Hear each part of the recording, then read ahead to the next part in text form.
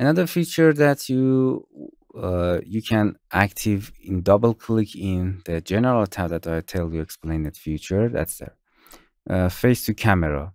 You can fix the view of the camera. For example, we have a 3D view here that, as you can see, we have this is our camera, and we have lots of objects that they are in a line.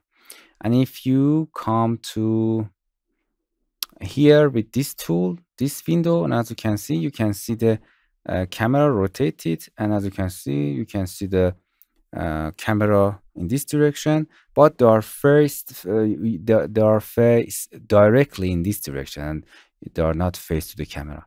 But if you want to face all of this to the camera, you can come here and look at that. If you select all of the objects and go to its settings, you can say, okay, face to camera. You can select face to plan X, plan Y, or just you can see free pivot. And if you apply, as you can see, that all of the objects are freely in all direction to camera.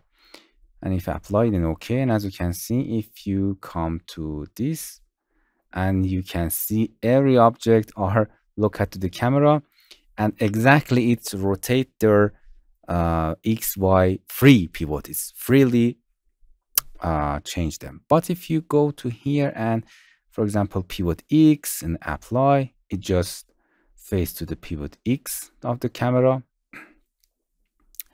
or pivot Y. You can see pivot Y of the camera, just pivot Y, or plan X, plan Y. You can test it. You can come here and you can see, just as you can see, look at them. They are rotating at just Y in direction parallel to the camera. The free pivot is the mode that freely rotate the object in any direction. It try to perpendicular to the camera. Okay, the settings is settings of the objects, vector, anything that you select. Hello my friends, to continue these tutorials on YouTube, subscribe us, like us, and hit the bell icon. And now you will be alerted about all of the amazing videos that we release.